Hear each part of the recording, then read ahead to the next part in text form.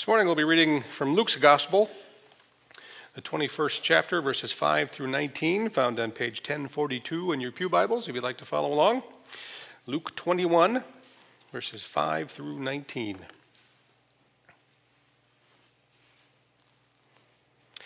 Some of his disciples were remarking about how the temple was adorned with beautiful stones and with gifts dedicated to God. But Jesus said, "As for what you see here, the time will come when not one stone will be left on another. Every one of them will be thrown down." "Teacher," they asked, "when will these things happen? And what will be the sign that they are about to take place?" He replied, "Watch out that you are not deceived, for many will come in my name, claiming, 'I am he,' and the time is near. Do not follow them. When you hear of wars and uprisings, do not be frightened. These things must happen first, but the end will not come right away." Then he said to them, "Nation will rise against nation and kingdom against kingdom. There will be great earthquakes, famines, and pestilences in various places, and fearful events and great signs from heaven. But before all this, they will seize you and persecute you. They will hand you over to the synagogues and put you in prison, and you will be brought before kings and governors, and all on account of my name. And so you will bear testimony to me. But make up your mind not to worry beforehand how you will defend yourselves, for I will give you words and wisdom that none of your adversaries will be able to resist or contradict. You will be betrayed even by parents, brothers and sisters, relatives and friends, and they will put some of you to death. Everyone will hate you because of me, but not a hair of your head will perish. Stand firm, and you will win life." This is the gospel of our Lord. I think all of us are either terrified by descriptions of the end times from Scripture, or we are immensely intrigued by the way Scripture describes this time yet future. Depending on where you fall into these categories will dictate how you felt when I was reading the words from this passage. Obviously, Jesus is talking about two events here, if you caught that. The first being what would happen to the temple in its surrounding structures in the not-so-distant future from when he was speaking to the disciples. And the second being what we may officially refer to the end times, that moment in time when God brings to the conclusion the order that has been in existence since sin tainted our order in the Garden of Eden. Indeed, this text is referring to these two future events, but according to the placement of Jesus' words in the context of Luke's gospel, Luke's focus is meant to draw our attention to another aspect of these future events. Chapter 21 of Luke's gospel places us in the city of Jerusalem. The time of the Passover is drawing near, which means that the events of Holy Week, things like the Last Supper and the triumphal entry of Jesus into the holy city, have not yet happened, but soon will. So before Luke begins to describe these powerful events in Jesus' life, these events that are so meaningful to our own understanding of the faith, he first tells us about some of Jesus' encounters with the religious leaders of the day. Why does he do that? Well, when we say religious leaders, we're talking first and foremost about the scribes, about the Pharisees, who were the scholars and religious leaders, the experts of the day. And we're also talking about a group of people called the Sadducees, who were the more aristocratic and political group, who had their hands both in the temple affairs as well as in the affairs of the government of Rome, and especially how they deal with the Jews in the city of Jerusalem. The main issue at hand with these groups was to question Jesus' identity. Who are you? Or perhaps, who do you think you are? They come to Jesus with challenges, asking him things like, "Who gave you the authority to do the things that you're doing and say the things that you are saying?" Of course, the implication is it wasn't us. And if it wasn't us, then you have no authority to do these things because we are the ones who can bestow such authority. So Jesus handles their question with his own question. He says, "John the Baptist, where did he get his authority?" The scribes and the Pharisees were trapped by this question because no matter how they answered it, it would expose their own hypocrisy. Later on, the Sadducees would take a swipe at Jesus by trying to get him to say something that contradicted the teachings of the holy Moses, the famous Moses. And of course, the answer that Jesus gives them not only affirms the teaching of Moses, but brings to light their own bad theology, the theology of the Sadducees, who denied belief in the resurrection. Jesus demonstrated that the doctrine of the resurrection was actually something that Moses himself taught. So they are the ones who are in the wrong. And Luke tells us that Jesus so effectively exposed the Sadducees that they dared not question him again. They learned their lesson, and they won't challenge Jesus again. Then Jesus proclaims denouncement on the scribes, the theologians of the day, who loved being praised for their, we can say, degrees, their status in society. They loved being recognized for who they were, their abilities. They loved the praise of men. And by the way, all these interactions took place within the temple precincts, that outer structure with the temple in the background. But there's one more incident that Luke mentions before getting into the discussion about the future. He mentions that while still in the temple, Jesus noticed how the rich men were not so discreetly casting their gifts, probably large gifts, into the temple treasury, no doubt so that all people could see how generously they were doing their giving, contributing to the work of God in their minds. But Jesus also notices someone else, a poor widow, who certainly had very little to offer, also putting something into the treasury. According to the other gospel, she put in 2 copper coins. Nothing, really. In fact, it was laughable, especially in light of how much the rich men were putting in, shoveling in the sight of men. And yet Jesus makes the remarkable statement when he says, "Truly I tell you, this poor widow has put in more than all the others." Wait a minute, she put in 2 copper coins. How's that possible? Well, Jesus gave us the answer. He says, all these people gave their gifts out of their wealth, out of their abundance. But she gave out of her poverty and put in all she had to live on. She gave everything she had. Wow. In other words, she demonstrated a real and sacrificial trust in God. So if we put all these things together, Luke paints us a theme, I guess we could say, for which to use in order to understand what Jesus is going to say about the temple and about the time of the end. So what is this theme? Well, generally speaking, we can say that the theme is this: true faith in God is a matter of the heart. The Pharisees had outward religion, but they had absolutely no desire whatsoever to concern themselves with the things that God concerns himself with. The scribes had their theological head knowledge. They knew a lot about God, but they failed to put that head knowledge into true faith. It was a disconnect between the head and the heart. The Sadducees thought they were faithfully representing the teachings of Moses, the one that all Jews looked to. In fact, they misunderstood the core of his message altogether. The rich man who flaunted their wealth by giving large sums misunderstood what it truly meant to worship God. The poor widow, however, got it. She understood. She didn't have much in the way of financial gifts to give anything to the work of God, but what she did have, she willingly offered in an act of trust and an act of faith. She demonstrated that her life is lived for God.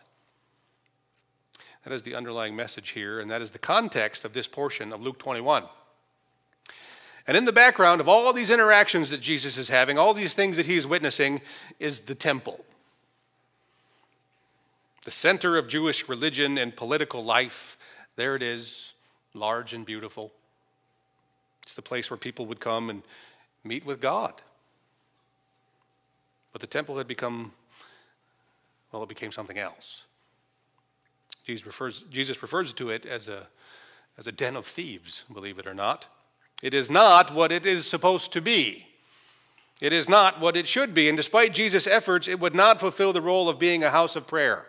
That's what it was meant to be. And it was the center point for the Pharisees. It was the center point for the scribes, the Sadducees. It was the venue for showy religion, where rich men could come and flaunt what they have so that they could get the praise of other people. It was everything but the house of God. With such a false understanding of the things of God, I think what we can say is that misplaced faith will lead to spiritual hopelessness. Some of his disciples were remarking about how the temple was adorned with beautiful stones and with gifts dedicated to God. You can just about picture it in your mind, can't you? It was this massive structure built by none other than Herod the great man of faith, right? No, he wasn't a man of faith. He was a proud man. He was probably a small man and wanted to do great things in order to compensate. It was a massive structure. And it was still in the building process, actually, of construction, and it would continue to be up until the 60s AD. And it is said to have been adorned with gold plate on the walls and marble columns and 50-ton stones that were placed 30, 40, 50 feet in the air with such precision that they were placed that you could barely even fit a piece of paper in between the joints. Something that would be almost difficult to do with today's modern machinery, and yet they did it here all this time ago. This awe-inspiring structure is truly, the people believed, a fitting place for God to dwell. How magnificent, how wonderful, how breathtaking. But you see, the problem with the structure like Herod's temple was that it was built by human hands. No matter how beautiful it might have been, it was built with human hands. And in John's gospel, Jesus tells us about a place that is prepared for all those who trust in God, a place not built with human hands, eternal in the heavens. And in the case of the temple, it became something that was far removed from the purpose of worshiping God. Sure, there were priests. Sure, there were sacrifices being made. There were people who would come and bring their gifts and their offerings and their tithes. Everything looked good from the outside. Everything looked as though it's supposed to be a place of worship. But Jesus had already called out the problem with the temple. It might have had the appearance of a place of worship, but it was far from it. And the problem with the Pharisees, the scribes, the Sadducees, and the people who participated in this version of worship was that they were not worshiping God at all, even though they thought they were. They lived under a false belief that what they were doing was actually pleasing to God and allowing them to draw near to God, but in fact it was pushing them farther away. Do you suppose that such a false understanding of worship, of church, of God still happens today? Maybe in churches around this country? Maybe in churches around this world? Yeah, I think it does. Everything might appear to be just as it should be. They have everything in place that is supposed to make a church successful. Everybody knows what a successful church is supposed to look like, right? But the external facade is not what is important, is it? It's not what God desires. A church can have all the best of everything, but without an inward commitment to, and devotion to the things of God, a church like that is nothing but a social club. It's nothing but a meeting place for like-minded people.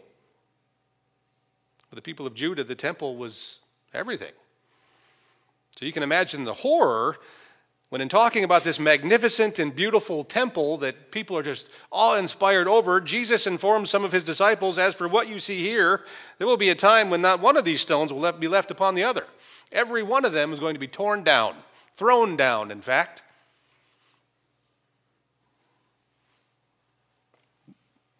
What did he just say? How can that be?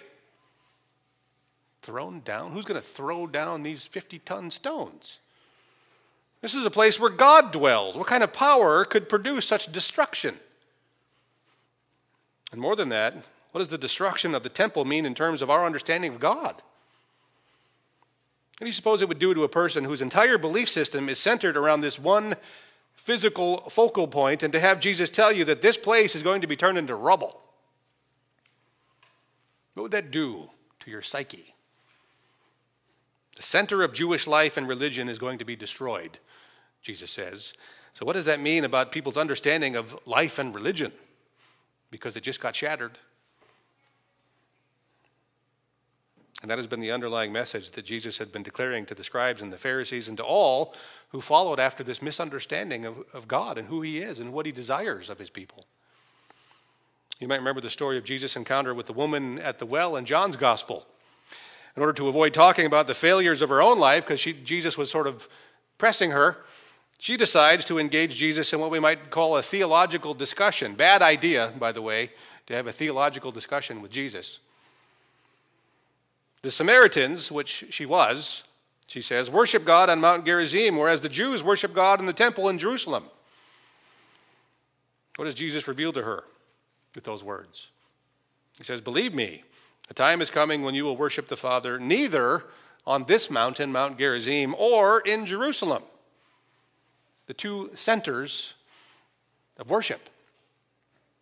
And he continues, yet a time is coming and has now come when true worshipers will worship the Father in spirit and in truth, for they are the kind of worshipers that the Father seeks.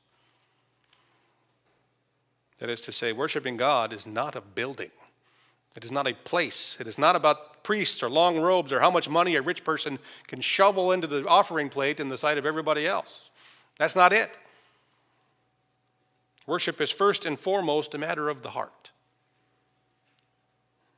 It's a relationship where the love for God is played out through living life, pleasing God, trying to do what's right because we are his children, and that's what we live for as his children. All we have to do is read through the teachings of Jesus to know what the heart of God is. It's not a mystery.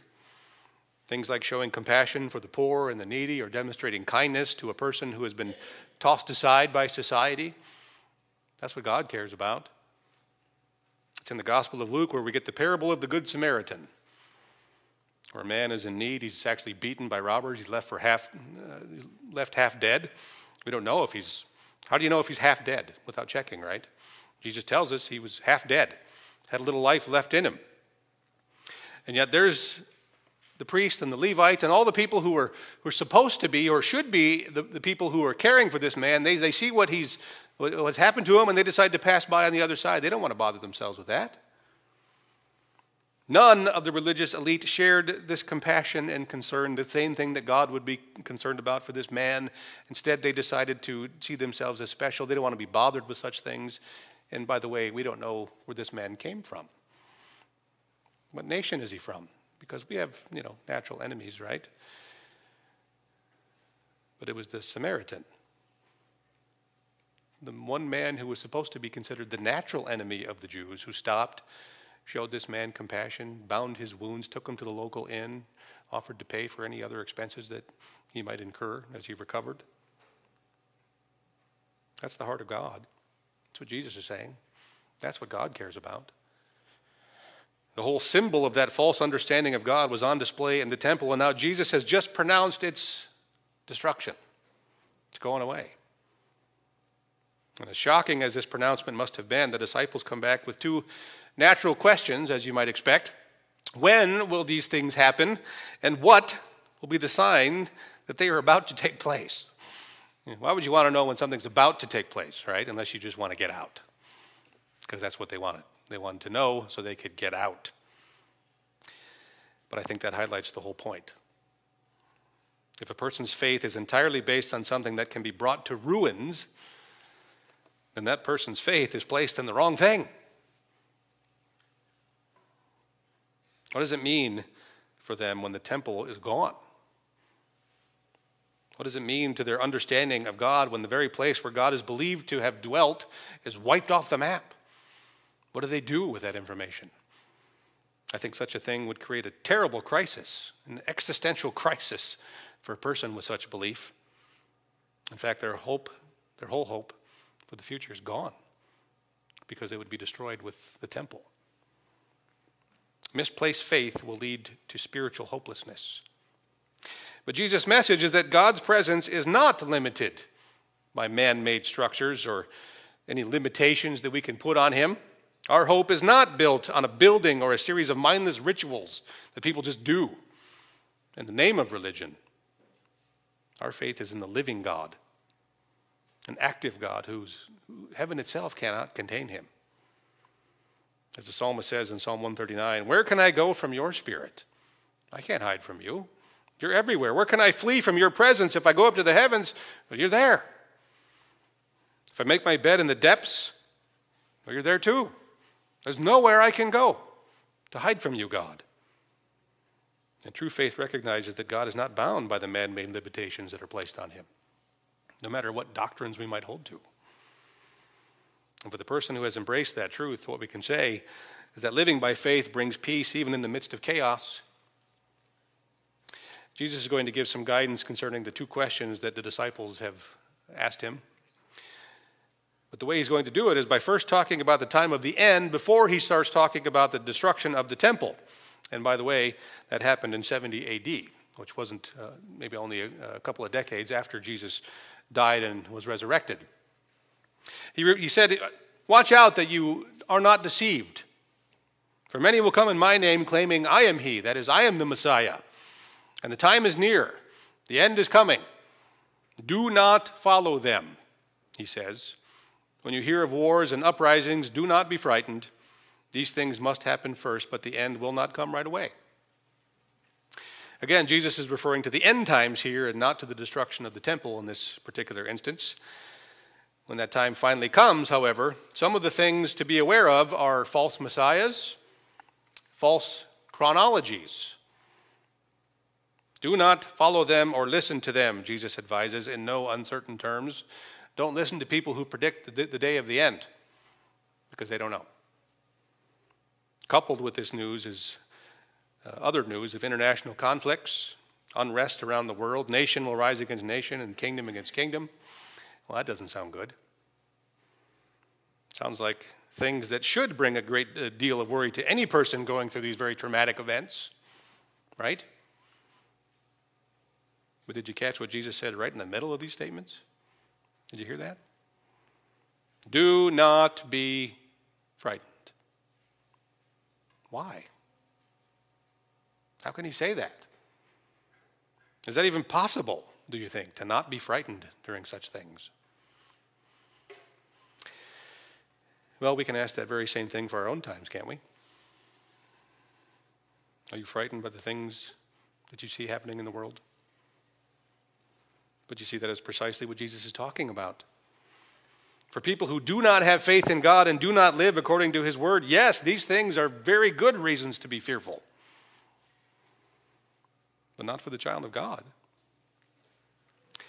There will be great earthquakes, famines, and pestilences in various places, and fearful events and great signs from heaven. Sounds great. Once again, these things would bring absolute terror and should bring absolute terror to people who do not know that God is in control. Because God is in control. And yet, just to let you know, I've already heard people say, well, did you hear about all the earthquakes that have been happening around the world lately? Did you hear about the food shortages in Europe? Do you know what Russia's doing to Ukraine and all the threats that have been made in that little conflict? And of course, we have COVID-19 and all the variants and monkeypox, whatever that is. Wars, uprisings, earthquakes, famines, pestilences. Surely we must be living in the end times, right? Have you heard that?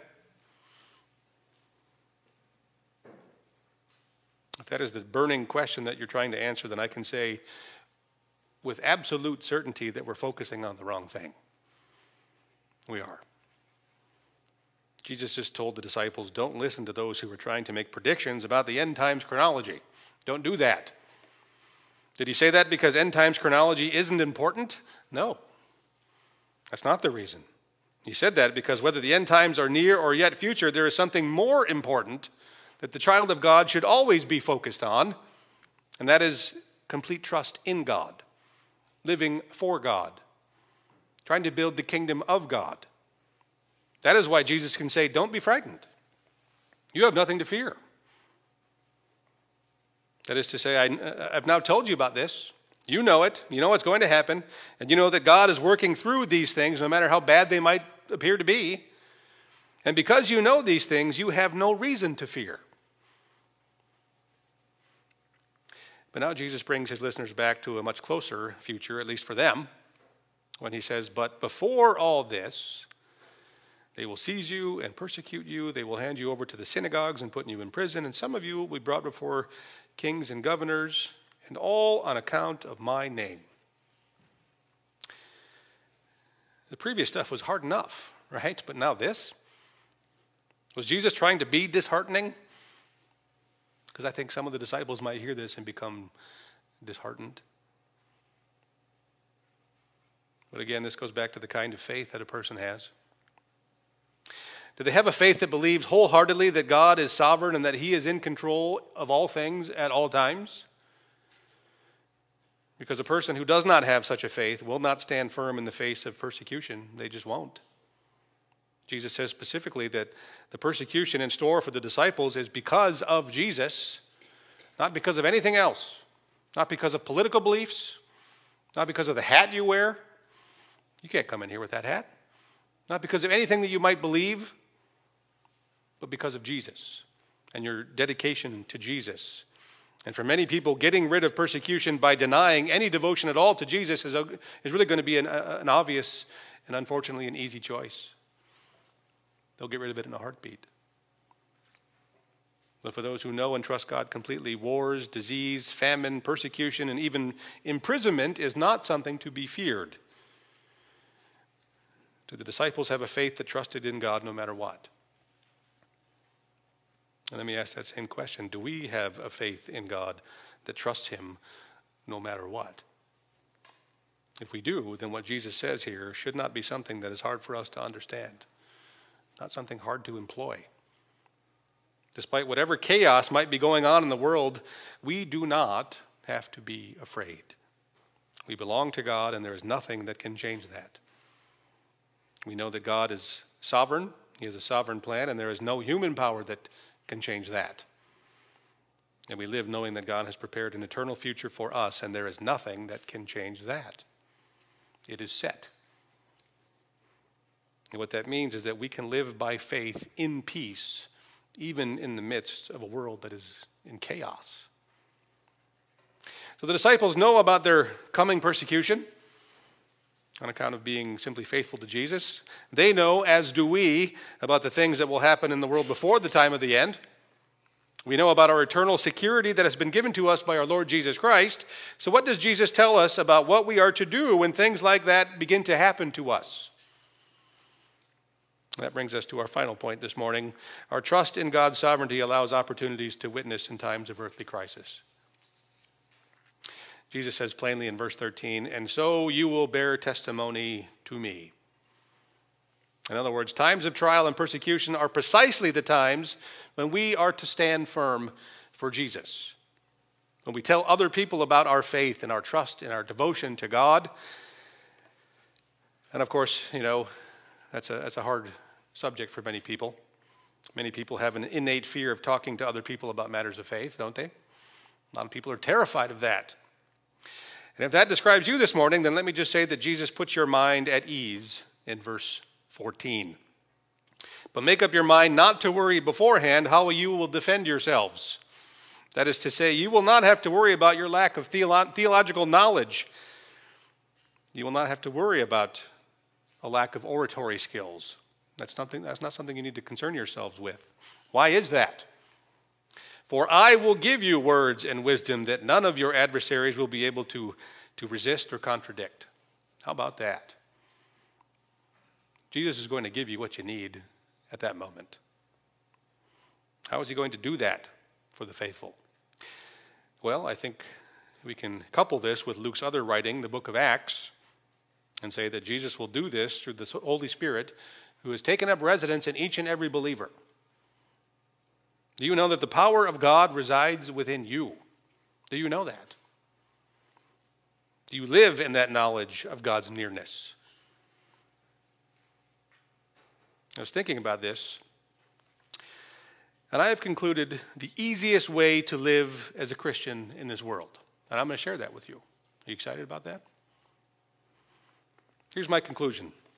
The easiest way for us to live as a Christian in this world is to do so without anybody else knowing about it. Isn't that true? You have faith, keep it to yourself. And don't tell anybody about it. How easy would it be to simply have faith in Jesus and not have to talk to people about it or demonstrate that faith to a world that is hostile to the faith? We don't want to do that, right? Unfortunately, I think many people have made that same conclusion long before I did. The true faith in Jesus is not something that can be hidden or contained or kept from the world. seeing Jesus in us. That's what we're called to do.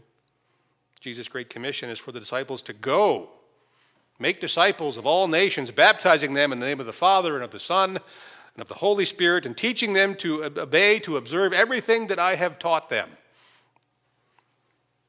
But the church has flipped that commission around, I think. Instead of going, what do? Yeah, we stay put.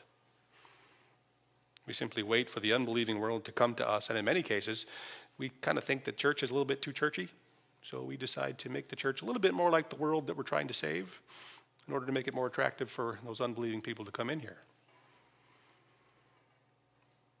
Other things that we do is we compromise what Jesus has taught us, and we're supposed to teach others, because some of the things that Jesus says is just too offensive to people who are unbelieving. They don't want to hear about sin. We want to make it less offensive, a little less off-putting, water down the message so that people can feel comfortable when they come to church. Many theologians over the years have referred to this as the great omission instead of the great commission, and I think with good reason. The heart of the matter is that our faith is not meant to be locked away from the world. It's meant to be on full display for the world to see. From our earliest days in the church, we were taught, maybe with even flannel graphs, things like that, that we're not to hide our light under a bushel basket, because that defeats the whole point, doesn't it? That we are to let our lights shine before men so that they might see our good works and glorify the Father who is in heaven. But the truth of our life of faith is not something that we will readily share if we're not completely devoted to it. And we also understand that that is something that the world will not readily embrace. They don't care about your faith. They don't like your faith. In fact, they hate your faith. We saw how hostile even the supposed religious leaders of the Jewish religion were to Jesus. In fact, his most heated encounters were with the religious people. If we're truly following after the Lord Jesus Christ in our own lives, then we can expect that same kind of treatment from the unbelieving world, because we're pushing the wrong buttons, we're going against the grain. Even as Jesus tells us here, we're going to go against people that are closest to us. You'll be betrayed even by parents, by brothers and sisters, relatives and friends, and they will put some of you to death. Wow. That's pretty harsh. All of us are familiar with the language that we use here in the church to refer to each other. We are brothers and sisters in the Lord Jesus Christ. We're not aunts and uncles. We're not grandfathers, grandparents, grandmother. Those kinds of relationships don't exist. We are brothers and sisters in the Lord. And there's a good reason for that terminology. For us, our faith makes us part of the family of God. And as hard as it might be to understand, it means that our faith supersedes even our natural familial relationships. This verse gives us the reason why. People in your life, even people in your own family unit who do not share your faith in Jesus may very well betray you because of your faith, according to Jesus, when pressed by the world around them. They don't want persecution either. And if they don't like your faith, and that's the reason why they might be experiencing persecution, you get thrown under the bus. But that should not be the case for those who share the faith as brothers and sisters in the Lord. We're in it together. Some of you might have already had that sibling or maybe that family member who can't stand the message of Jesus. They don't even like it when you come around anymore because they just know that somehow you're going to be talking about Jesus. And in order to save their own skin or to avoid any kind of pressure from the unbelieving world, they might just hand you over. Everyone will hate you because of me. That's a pretty big statement, isn't it? Everyone will hate you because of Jesus? Do you have a faith that is prepared for that? Is your faith important enough for you to endure such treatment? I hope so. I hope so, because once again, we are directed back to complete trust in God. We are not to fear in times of great distress in the world. We're not to fear when the heavens are shaken, when signs in the heavens are doing what God commands them to do. We are to stand firm even when we are placed under threat of persecution. And through all this, we are to witness to our faith in the Lord Jesus Christ because we know what God has prepared for us. Jesus says in verse 18, "But not a hair of your head will perish." Does that mean that no physical harm will ever come to those who have faith in God? No, that's not what it means. Verse 16 already mentioned that some of those people will actually be killed because of their faith in Jesus. So what does he mean? Quite frankly, it means that our faith is even more important than our physical lives. That's what it means. Let me ask you an important question this morning. Do you know what will happen to you when you die? Do you have the assurance of heaven because of your faith in the Lord Jesus Christ? Because there's a whole lot of people who don't. If you know that Jesus has prepared a place for you, eternal in the heavens, a place not made by human hands, then even death itself is not something that we have to fear. We can live a fearless life.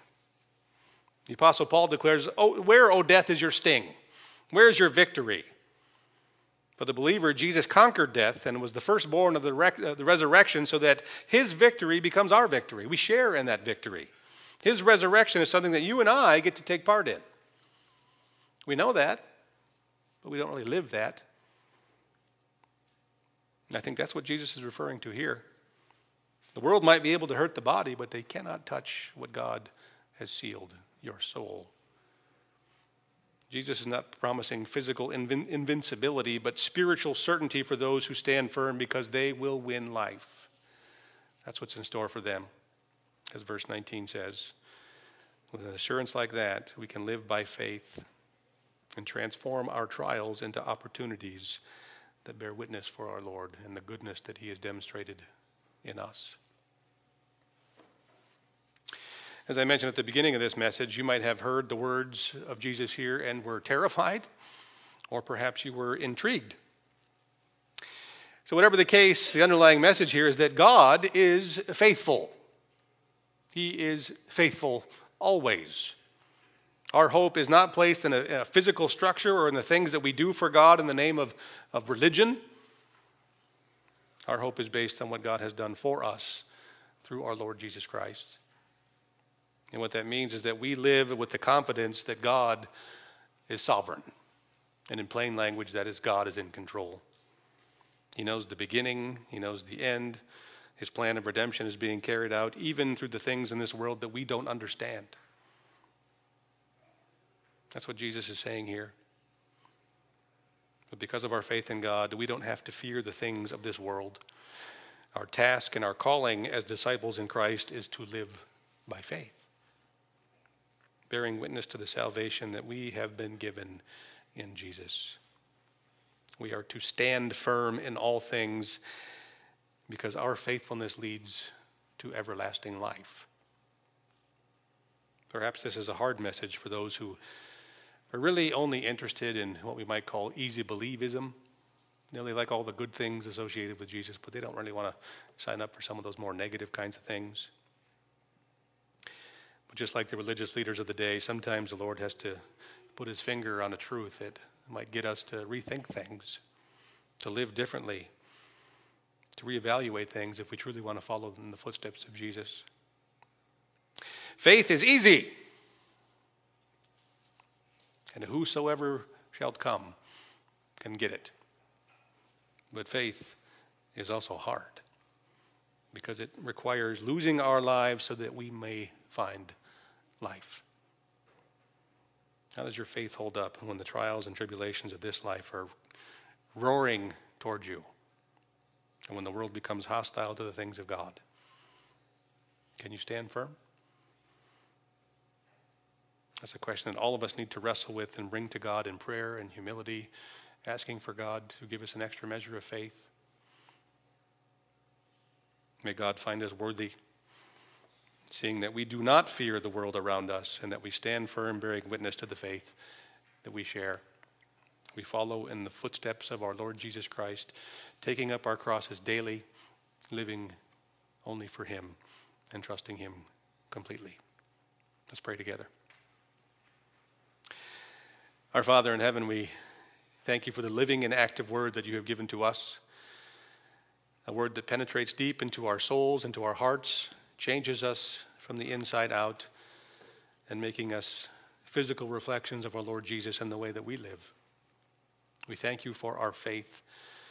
We ask for forgiveness for the times that we fail you, the times that we take our eyes off of Jesus and begin to fear the things that are around us.